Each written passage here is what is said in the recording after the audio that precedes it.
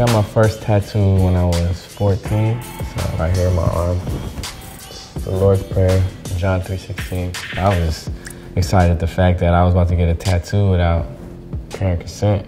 You know what I'm saying?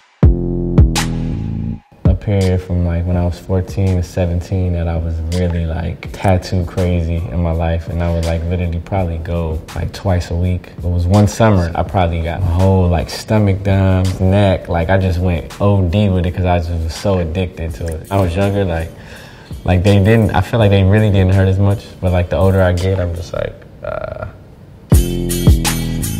I got that when I was like 16. That one hurt like a bitch too. It really was the pain after that hurt. Like, I don't know how to describe the pain, but after it definitely hurt. I really don't have any favorite tattoos. It's crazy. Like when I look at them, it's like kind of a timeline of my life. The Vietnam tattoo, I really started like tapping into like my Asian background and stuff. My mom was born there during the Vietnam War. And then she later moved here, had me. This is Jack from Nightmare Before Christmas. I got this when I was like 16. One of my favorite movies was when I was growing up. I've seen it so many years upside down that I've never seen it how it looks, you know, regular, because I'm always used to looking at it like this, which is crazy.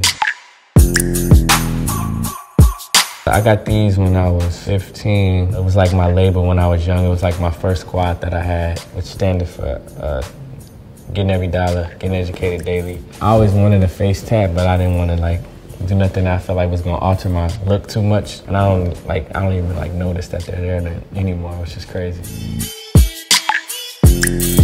I got like a lot of ghetto tattoos, and I have like good work, you know what I'm saying? It's a mixture of everything. So I think it just depends on what I'm on at the moment, you know what I'm saying? Like everything I'm doing right now is Asian inspired. For like the last year, I've been working on a lot of Asian inspired kind of stuff. That's why I got like the dragon. And then like a few years ago, I was really into like the Egyptian culture, studying that stuff. Some Sphinx here, the Eye of Horus here on my stomach, so.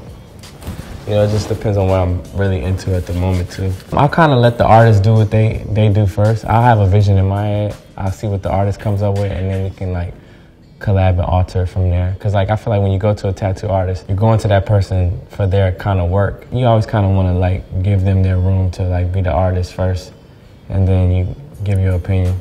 Yeah, I think any advice that I can give to somebody that wants to get a tattoo, it's always good to get something that you know will be there forever. People get family names, their kid names, whatever relates to you and whatever really speaks to you, you know, it's kind of going in the tattoo shop like, hey, let me get this. Oh, this is cool.